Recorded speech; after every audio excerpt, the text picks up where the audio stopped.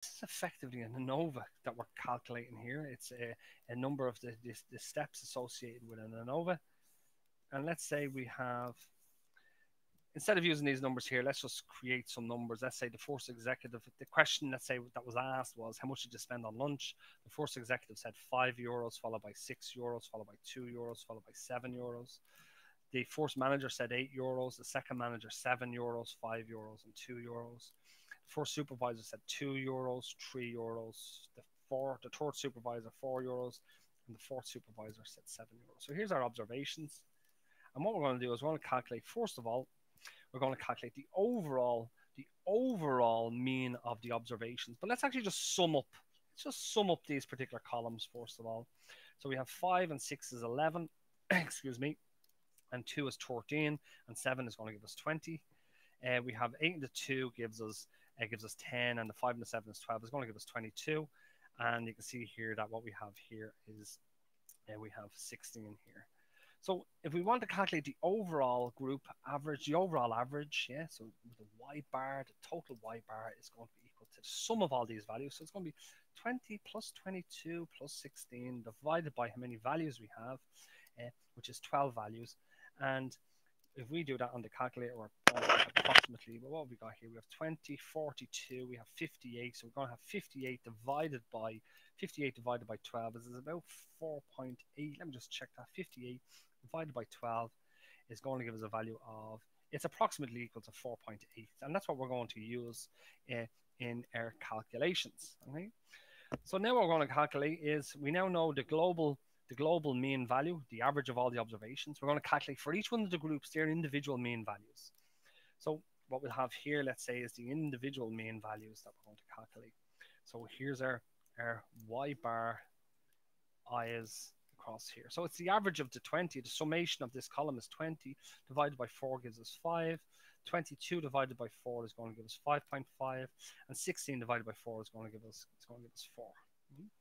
So now we can actually calculate the sum of squares between groups measure. Okay, so the sum of squares, well, we can calculate them, yes, because we have the individual values. So let's calculate the sum of squares between groups.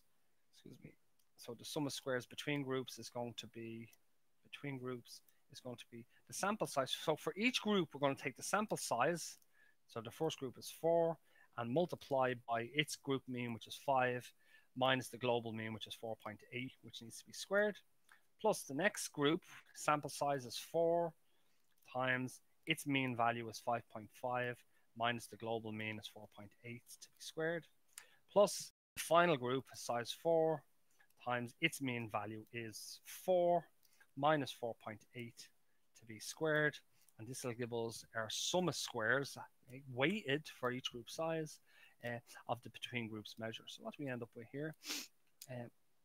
I'll just do this on the calculator here. So we end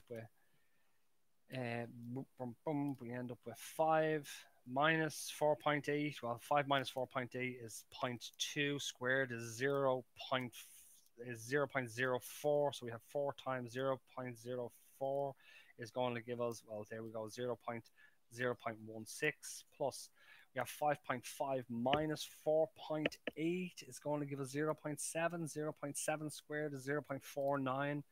So then we're going to have 0.49 multiplied by 4 is going to give us a value of about 1.96. Brilliant. And then what we got here, we have 4 minus 4.8 gives us minus 0.8, and minus 0.8 squared is 0.64. So 0.64 multiplied by 4 is going to give us a value of, it's about 2.56. Okay? So our sum of squares between groups measure,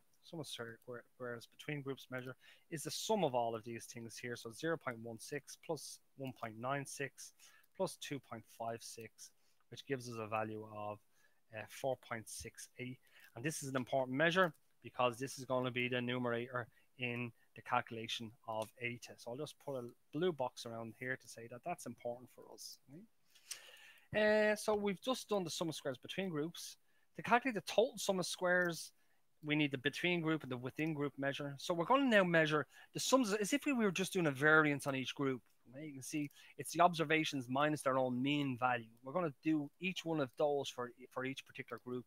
So we'll just say that what we have here is the squares for the group E, we have the squares for group M, and we have the squares for group S. I know that looks like sum of squares, but it's actually just our squares. So for each observation, we're going to take away the mean value, and we're going to square it, if that makes sense. So now we have 5 minus 5 gives us, well, 5 minus 5 gives us 0. 0 squared gives us 0. Okay? So we have 6 minus 5 gives us 1. 1 squared gives us 1. 2 minus 5 gives us 3. 3, well, this is minus 3. Minus 3 squared is going to give us 9. Okay? 7 minus 5 gives us 2. 2 squared gives us 4. Now, for the group M, once again, we're going to calculate how far each observation is away from their own mean. So we have 8 minus 5 point, excuse me. So we have 8 minus 5.5 is going to give us 3.5. Sorry, it's going to give us 2.5. And then we have 2.5, which needs to be squared. So 2.5 to be